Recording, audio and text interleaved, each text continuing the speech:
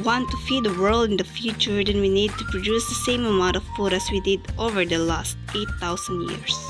The security of the food system, one of the world's most pressing challenges. We might have some answers for how we are tackling it. Consider this: if everyone on Earth ate a diet that would require all the habitable land to be used for agriculture, and that's right now, what do we do when there are 2 billion more people? Well, the key is more exciting than it sounds, and it's efficiency.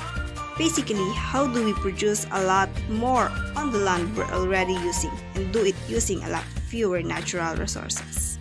Everyone involved in the system was aligned and embraced innovation to reach the shared goal, and that driven efficiency on a level unmatched anywhere else in the world. If there's one place that approach is most clear, it's either unrivaled greenhouse growing operations.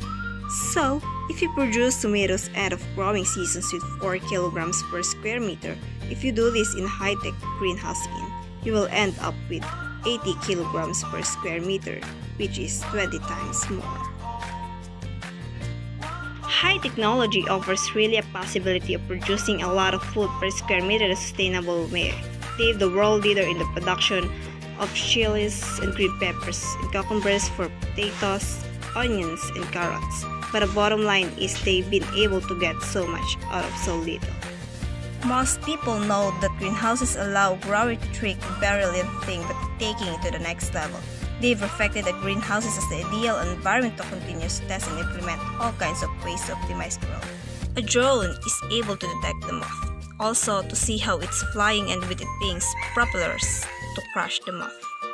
Ultimately, the key to solving our global food challenge isn't just in relying on super efficient food producers to carry the weight for everyone else.